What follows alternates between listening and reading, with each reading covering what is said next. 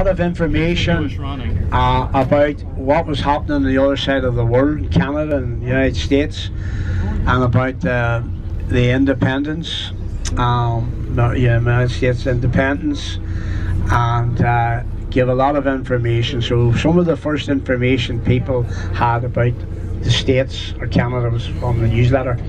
This building here on the right was like a market house or exchange building, and on the right this is where most of the business was carried out. Also was a courthouse as well.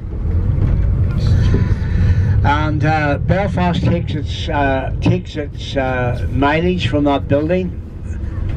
So where you would see 4 miles to Belfast, 10 miles from to Belfast.